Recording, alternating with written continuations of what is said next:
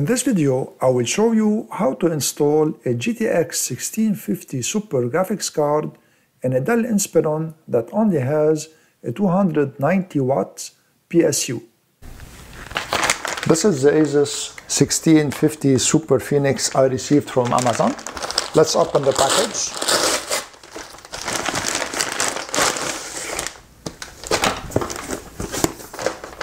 This is the card.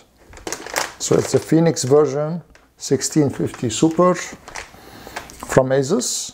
It has 4GB GDDR6.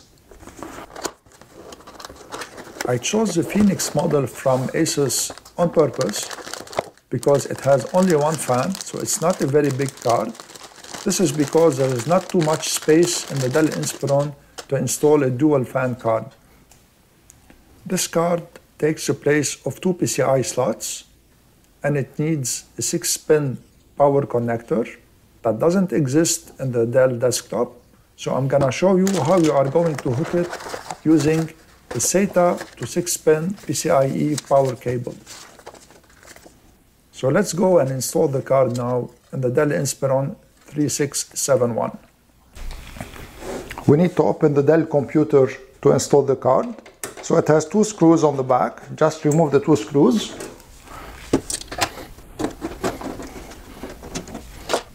And then slide the back cover like that, firmly. The VGA card will be installed in this empty PCI 16 slot here. This is a 3.0 PCI 16 slot. And here, as you see, it needs two empty bays. So I removed the covering for these two empty bays. I'm gonna first install the VGA card, and then I'm gonna show you how to connect the power for it. So here it is. I'm gonna install it now. Just push it in the PCI 16 slot like that. It is installed now. I'm gonna put the screw back here to secure it in place. And here it is secured in place. I chose the 1650 Super because it only needs 100 watts to be powered up. On the site of Asus, they said that they recommend a PSU of 350 watts. Even though my Dell has only a PSU of 290 watts, I've done the calculations and I think I'm gonna be okay with this power supply.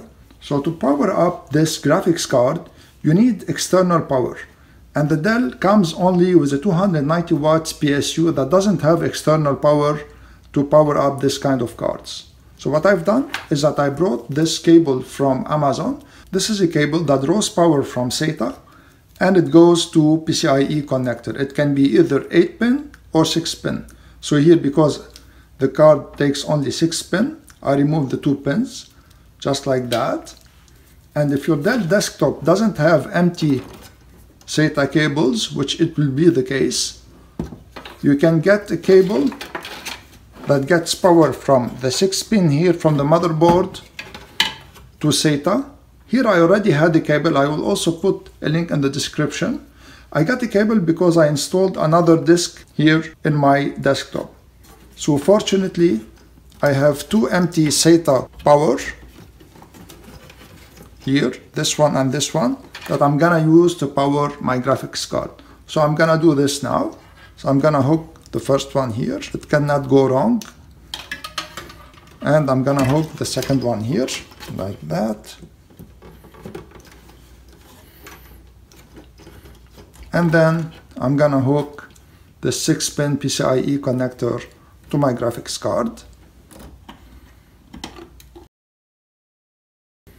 And I'm gonna tuck now all the cables here in this holder, so to have a clean installation. So here, as you see, you have your power cable connected, and here you have your Sata connections, and everything now should work. So let me close up the computer and test it. As I was expecting, the computer started and it showed the display, so the card worked. And here I'm launching Device Manager to make sure that Windows 10 recognized it. But of course, I'm gonna also install the driver from the Nvidia site, and I'm gonna show you quickly how to do this. From your web browser, you need to go to the GeForce Experience website as shown below on the screen and click on Download Now. When the download finishes, double-click the GeForce Experience executable. If you are prompted, click on Yes. The installation program will begin. Click on Agree and Install. And here it is installing. GeForce Experience is very good to keep your drivers updated all the time. So it's better to use it to update the Nvidia drivers always. If you don't have an account here, create an account. Here I already have an account, so I'm gonna sign in. After you sign in, you'll get this welcome screen. Click on Skip. And then click on Drivers on the upper left side. And here, click on Download for the driver. It will download the driver. This is a pretty big download. So I'm gonna cut this video and come back when the download finishes. The driver almost finished downloading. And as soon as the download finishes, the preparation of the installation will begin. Here you can choose custom installation or express installation. I'm gonna choose custom installation. Click Yes. And I'm gonna choose everything here and then click on Install. And the installation will start. The installation shouldn't take more than 5 minutes. When it is finished, restart your computer. To make sure that the graphics card is getting adequate power, I installed a software called GPU-Z. This software will measure the voltage and the wattage that is getting to the card.